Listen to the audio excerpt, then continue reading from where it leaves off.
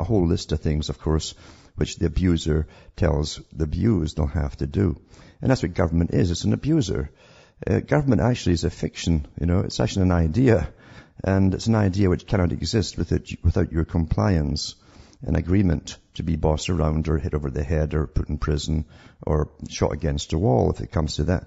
So that's really what government is. And of course, you've been trained for generations the other way around, that government is something as natural as gravity, and they've trained you to believe that, and that you just simply obey them, the all-powerful government. And that's why they always get people to speak with apparent authority and authoritative voices. Generally very rich people, because we cow below rich people. We're trained to cow down to rich folk, so there's something special about them. And there is, in fact, they're generally psychopaths, and they've fought their way to the top. They're very, very bloody people, and they're not nice at all. However, as I say, government really is a fiction, and when you get a bunch of fictions all training the public into believing they're a reality, then they form combines. Gangs always form combines, or called treaties actually, and they go towards a particular goal, because power is an amazing thing. We don't have power, or the need for power. Most folk don't. They have a little power over the little room or apartment or house or something. Inside, that's what all they have. Outside, they have no power at all. And they might not even have power over their house if the tax man comes and takes it from them. But we really are fairly powerless at the bottom. But most folk don't have a craving, an obsession for power. The psychopath does, and they go right towards where the big honey pot is. That's your tax money, to get into that pot and become awfully wealthy from it, making a lot of deals with lobbyists. And then they get into the leagues, of course. They must get into the leagues that run the world. That's how it really works. And that's what you're living through, is a long-term script. It's all scripted in advance. The major events outside of real natural disasters, not the ones they can cause, which is an awful lot, by the way. But this is the system you're in today, as they go together with their supra-governmental bodies, the G8, the G20s, and all the other clubs have formed without your permission. But that you do acquiesce to it by listening to it and saying nothing, rather than demanding they abolish them. So that's what government really is. It's someone's idea that gets put into a reality, and some idea that is quickly put up can just quickly be brought down if you put your mind to it too and realize what a farce it all is. Anyway, David Cameron, this is the article here, his gift of war and racism to them and us, and it's by John Pilger, who is a very good documentary producer, and on how so many countries have been built up or exploited by the West. It's not really the West. I hate using countries terms. We're not really countries at this. It's the corporations that run the country and own the countries that have wars, invasions, and when some country doesn't comply and give them all their natural resources at a very cheap price, they invade using the troops. And that's happened so many times. It's well worthwhile going into the series, the big long series that Pilger's put out over the years to show you how it all works together. Once they get their own guy in a third world country, of course, some dictator, in come all the BP guys, Exxon, GE, all the usual boys to grab the cheap work, cheap labor for high profits. But he's talking here about this present plunder of the Middle East, and he says the Euro-American attack on Libya has nothing to do with protecting anyone. Only the terminally naive, that's a good term that, terminally naive, believe such nonsense. It's the West's response to popular uprisings. Well, they're not popular at all. He's conjured, but they're too in strategic, resource-rich regions of the world, and the beginning of a war of attrition against the new imperial rival China. President Barack Obama's historical distinction is now guaranteed. He's the first black president to invade Africa. His assault on Libya is run by the U.S. Africa Command, which was set up in 2007 to secure the continent's lucrative natural resources from Africa's impoverished people and the rapidly spreading commercial influence of China. Interesting too, if you've ever read the writings of Charles Darwin, he wrote about the future of the British Empire, which might merge into the American Empire or merge with it. and how eventually he actually talked about the different peoples they could use to run over Africans who didn't believe they had the wherewithal to run themselves. And he advocated that China would be an ideal people to rule the Africans. And that's what's been happening for a while, by the way. Anyway, back to this article. And he says here, Libya, along with Angola and Nigeria, is currently principal source of oil, as American, British and French planes are currently incinerating both bad and good Libyans. The evacuation of 30,000 Chinese workers is underway, perhaps permanently. Statements by Western officials and media that a deranged and criminal Colonel Gaddafi is planning a genocide against his own people still await evidence. This is reminiscent of fraudulent claims that required humanitarian intervention in Kosovo, the final dismemberment of Yugoslavia, and the establishment of the biggest U.S. military base in Europe. And that's a whole history in itself. I think people realize that the bases that America has been building up abroad are there for 100 years at least. They're actually built to be there for 100 years at least. And that goes way back to the Reagan era, where Jean Kirkpatrick came forward and said, rather than just wait for something happening and going in and building a temporary base, let's build permanent ones across the world, because she was well aware, being a good communist herself, working with Reagan, strangely enough, or not so strangely, she knew that this would be a world ongoing war to take over the entire planet. So they need bases, permanent bases across all of these countries, including Iraq and so on. The detail is also familiar. The Libyan pro-democracy rebels are reportedly commanded by Colonel Khalifa Haftar, who, according to a study by the U.S. Jamestown Foundation, set up the Libyan National Army in 1988 with strong backing from the Central Intelligence Agency. For the past 20 years, Colonel Haftar has been living not far from Langley, Virginia, home of the CIA, which also provides him with a training camp. That's awfully nice. Your own training camp. That's just for gymnastics and keep fit, mind you. The Mujahideen, which produced Al-Qaeda, and the Iraqi National Congress, which scripted the Blair-Bush lies about Iraq, were sponsored in the same time-honored way in leafy Langley. Libya's other rebel leaders include Mustafa Abdul Jalil, Gaddafi's justice minister until February, and General Abdel Fattah Yunus, who ran Gaddafi's interior ministry, both with formidable reputations for savagely putting down dissent. There is a civil and tribal war in Libya, which includes popular outrage against Gaddafi's human rights record. However, it's Libya's independence, not the nature of its regime, that is intolerable to the West in a region of vassals, and this hostility has barely changed in the 40 years since Gaddafi overthrew the feudal king Idris, one of the more odious tyrants backed by the West.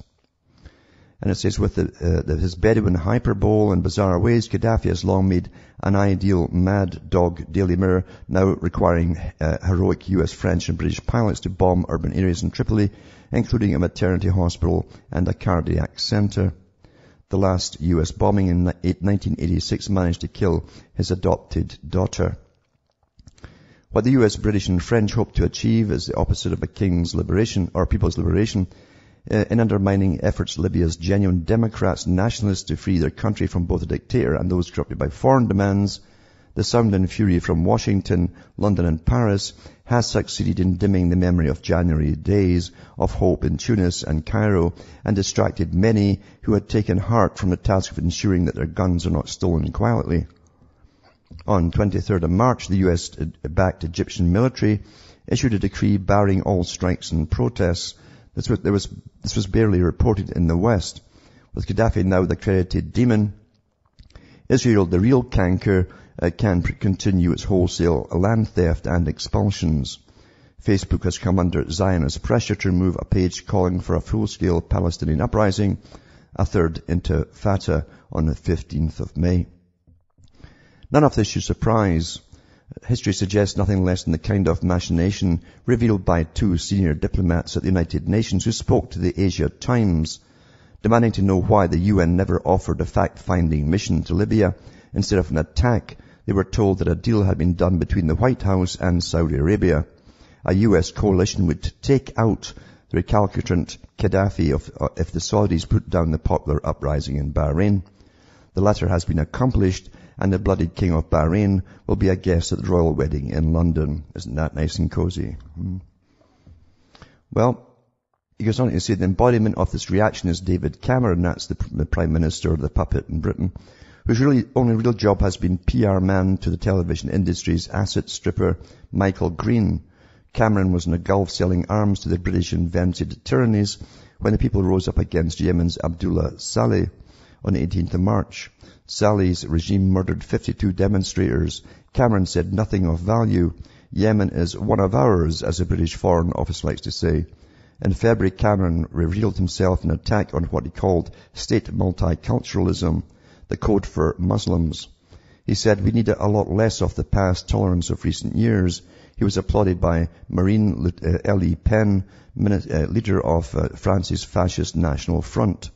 It's exactly this kind of statement that has barred us from public life for 30 years, she told the Financial Times. I can only congratulate him. That's what you're living in today, folks. See, the Neros and the Caesars are all still with us. Back with more after this.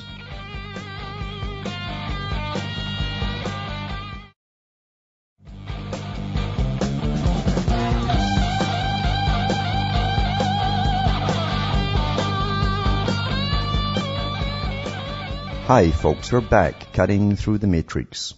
Another article too is to do with, again, see, we're run by deceit and lies. That's how they get wars going. You always demonize people and so on. You pick fictitious characters that may or may not even exist, but it's good enough for the public if it's repeated often enough. However, here's one from Veterans Today on bin Laden, and it says, years of deceit, the U.S. openly accepts bin Laden long dead. It said, conservative commentator, former Marine Colonel Bob Pappas has been saying for years that bin Laden died at Tora Bora and that Senator Kerry's claim that bin Laden escaped with Bush help was a lie. Now we know that Pappas was correct. The embarrassment of having Secretary of State Clinton talk about bin Laden in Pakistan was horrific. He has been dead since December 13th of 2001, and now finally everyone, Obama, McChrystal, Cheney, everyone who isn't nuts is finally saying what they have known for years. However, since we'd lost a couple of hundred of our top special operations forces hunting for bin Laden after we knew he was dead, is someone going to answer for this with some jail time? Well, no, don't hold your breath. Since we spent $200 million on special ops looking for someone who we knew was dead, who is going to jail for that? Since Bull Rumsfeld, Cheney continually talked about a man they knew was dead, now known to be for reasons of political nature. Who is going to jail for that, it says. Why were tapes brought out and now known to be forged as legitimate intelligence to sway the disputed 2004 election in the U.S.? This is a criminal act if there ever was one. Well, they're used to doing criminal acts and conning you. A picture's worth 1,000 words in a fuzzy bin Laden. Murmuring something the CIA interpret that never jives with what it's actually saying. That's what you get all the time. She's in 66 pages. General Stanley McChrystal never mentions Osama bin Laden. Everything is Mullah Omar. Now, in his talk at West Point, President Obama never mentions Osama bin Laden. Colonel Pappas makes it clear. Vice President Cheney let it out of the bag long ago. Bin Laden was killed by American troops many, many years ago. America knew Osama bin Laden died December the 13th, 2001, and after that his use was hardly one to unite America, but rather one to divide, scam, and play games. With bin Laden gone, we could have started legitimate nation building in Afghanistan instead of eternal insurgency that we invented ourselves. And that's what I mean about CIA ops and so on.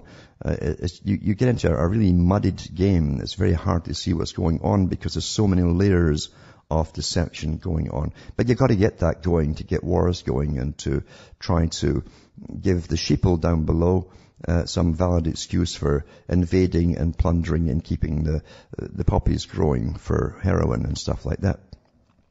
And remember too, even during the hearings on Afghanistan and Iraq, Bush himself was asked why he attacked Iraq. It was because that Bush had already said that Saddam Hussein was involved in 9/11, and Bush admitted right there. He says, no, he says he was never involved in 9/11. He was just a bad man, and he's better out the way. That was his answer for going to war. Of course, it was for the oil, you know that too. and for a long-term strategy that was laid out long before Bush was even put in, because it's long-term business planning, and that's what you live through. Now, a whole list of things, of course, which the abuser tells the abused they'll have to do. And that's what government is. It's an abuser. Government actually is a fiction, it's actually an idea. And it's an idea which cannot exist without your compliance and agreement to be bossed around or hit over the head or put in prison or shot against a wall if it comes to that. So that's really what government is. And of course, you've been trained for generations the other way around, that government is something as natural as gravity and power over their house if the taxman comes and takes it from them. But we really are fairly powerless at the bottom. But most folk don't have a craving, an obsession for power. The psychopath does, and they go right towards where the big honey pot is. That's your tax money, to get into that pot and become awfully wealthy from it, making a lot of deals with lobbyists. And then they get into the leagues, of course. They must get into the leagues that run the world. That's how it really works. And that's what you're living through, is a long-term script. It's all scripted in advance.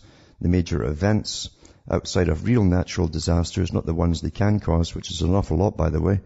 But this is the system you're in today, as they go together with their supra-governmental bodies, the G8, the G20s, and all the other clubs have formed without your permission. But that you do acquiesce to it by listening to it and saying nothing, rather than demanding they abolish them. So that's what government really is. It's someone's idea that gets put into a reality, and they've trained you to believe that, and that you just simply obey them, the all-powerful government. And that's why they always get people to speak with apparent authority and authoritative voices. Generally very rich people, because we cow below rich people. We're trained to cow down to rich folk as though there's something special about them. And there is, in fact, they're generally psychopaths, and they've fought their way to the top.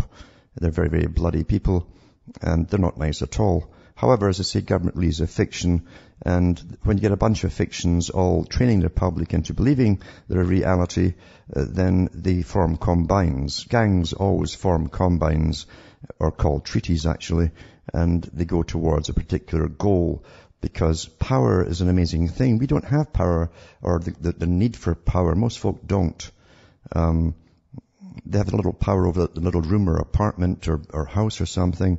Inside, that's what all they have. Outside, they have no power at all. And they might not even have